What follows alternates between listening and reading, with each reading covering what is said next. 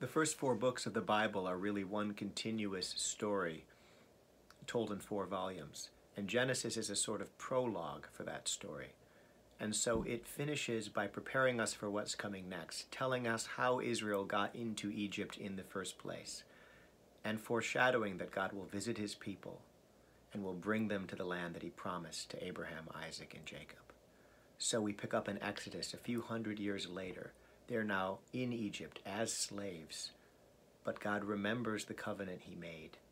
He sees them, he knows what's going on, and he's about to act. Jeremiah also finds his people in rock bottom. They are exiled again to Egypt and Babylon at the same time. And his prophecies turn toward the other nations around Israel. Some of these nations were delighted and even had an active role in Israel's sufferings. And so God condemns them for their arrogance. He speaks of the judgment that is coming down upon them. We realize that even at this moment, God has not forgotten or disowned his people. They are still his. In the Sermon on the Mount, which we read this week, Jesus gathers his people together on a mountain. And he says to them, "You have heard that it was said to those of old, but I say to you." We remember how Moses gathered Israel on Mount Sinai and spoke to them God's law. Now Jesus is not reversing the law.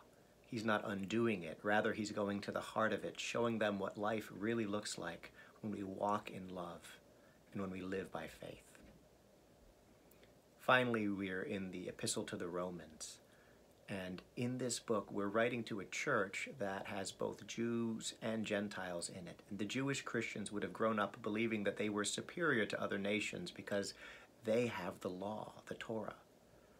And Paul first begins his argument by inflaming their indignation against lawless sinners, only to then give them a sort of gut punch reality check that no, we are all in sin. We're all in need of God's grace.